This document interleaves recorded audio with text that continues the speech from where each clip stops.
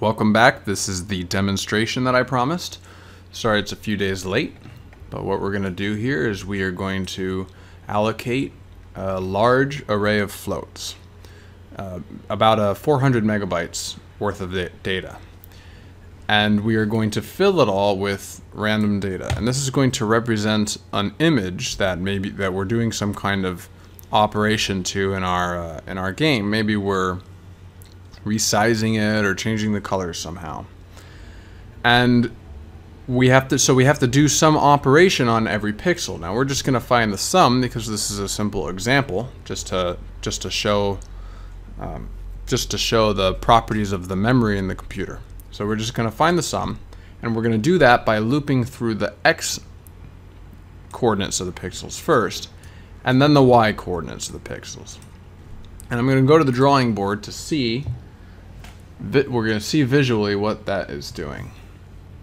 So let's take a look at the image in memory.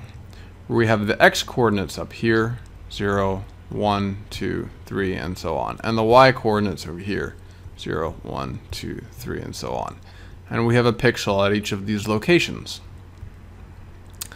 And the way this is laid out in memory is each pixel in the x coordinate, each pixel in these rows are contiguous in memory. They're next to each other, sequential in memory. And then when you get to the end, there's this last pixel here. And then the next pixel is going to be the first pixel in the next row. So if we loop over x first, that means x will be 0. And then we will look at every y pixel for that 0 value. So that means we're going to get something like this. We're going to look at this pixel, and then the next y pixel, keeping x at 0, and then the next y. In fact, we're just going to go all the way down the y's. Now, why is this a problem? In the previous video, you will remember that in fact, I have it right here. When a cache level, and this is the L1 cache right here, when a cache level pulls data from the previous cache, it does so in a size of 64 bytes. And what is 64 bytes divided by 4 bytes per float? Each of these is, so we're assuming that there's only one floating point value per pixel. 64 bytes divided by 4 floats is going to be 16 floating point numbers that we pull from the lower L2 and L3 into L1. And so we're actually pulling a bunch of stuff all at the same time. All of these pixels we're pulling into L1 when we request only a single pixel. But then we proceed to ignore all of the stuff that we just loaded in and skip to the next line of the image, which hasn't been loaded, and so it has to be loaded. So all of these 16 bytes, and so on. So we're loading a bunch of bytes, a bunch of cache lines into memory at the same time.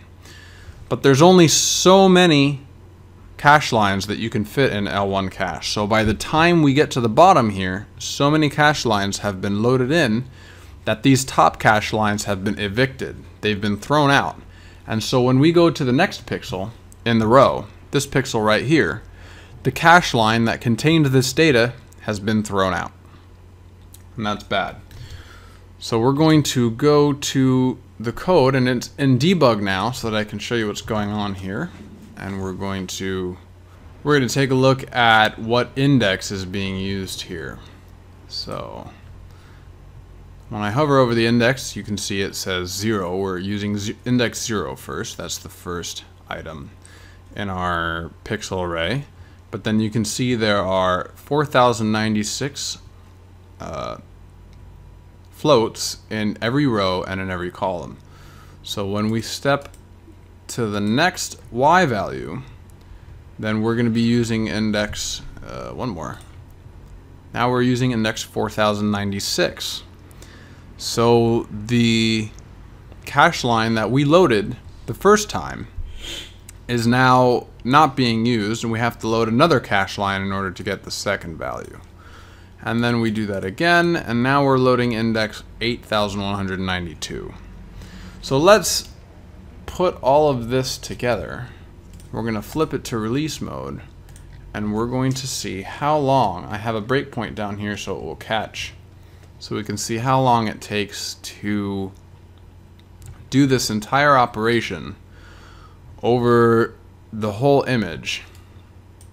It'll take just a moment, and you can see it takes about, there we go, it's done. So it took 3.5 seconds, and mind you, this is in release mode, so this is fully optimized. So now we're going to contrast this with a better way of doing that, where we loop over the Y values first. So I'm going to draw another image here to show you what's going on now. We have the same pixel layout as before, where we have our items sequentially in memory like this. And these are the rows and these are the columns. But this time we're going to loop over the Y values first. So we're going to look at all of the X values in this row. That means that when we load this first pixel in, and there's a helicopter flying over my house, then a cache line gets loaded in that looks like this. 16 floating point numbers all get loaded in at the same time. And that's great because then the next value we access is the next value in that cache line. It already exists here in the L1 cache, and it takes only 30 cycles to access. And then we do it again, only 30 cycles, and we do it again, only 30 cycles. Whereas up here, we had to pay the, what was it?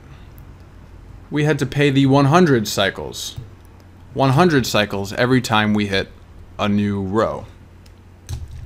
So this should be much faster now, according to this model. And again, we have it in release mode. Well, let's flip it back to debug so we can see what the index is doing. Something interesting must be happening today. I hope you guys can't hear that helicopter. So we are finding the sum. We first do index 0.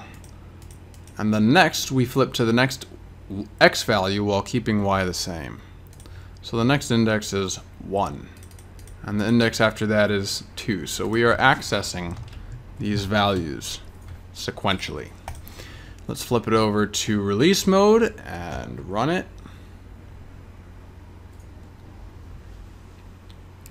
Giving it a moment to compile. Initializing test values, and then that is much faster. Only 400 milliseconds. So that is about a factor of 10 increase, which matches the difference between our L2 and L3 cache access time, which is in the hundreds of cycles, versus our L1 cache access time, which is in the tens of cycles. So I hope this impresses on you how non-algorithmic improvements, like changing the order of the loop right here, can get you much faster code. And this is not like the previous example we used was the finding the division example was a little bit contrived. This is something you run into all the time, and thinking about how your algorithm accesses memory and where the memory is being stored in which cache level and how to do so efficiently can give you order of magnitude increases in the performance of your game, of your program. And a quick thank you to Frozen Legend here, a commenter in my video, who gave me the idea to do this particular example. I was going to do something else, but then I realized that his suggestion was a lot better. So thank you to him. And we're going to continue next week doing more optimization along these lines. See you then.